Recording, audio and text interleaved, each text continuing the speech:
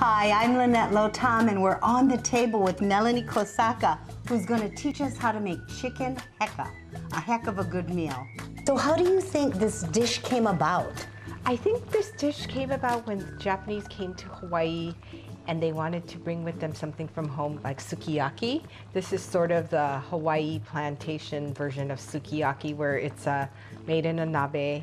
Origins of this dish was made with a whole chicken, but for modern everyday cooks, using boneless chicken thighs cut into pieces is fine, but instead of using water, you'd need to use chicken stock. Tell me what you used in your chicken hekka.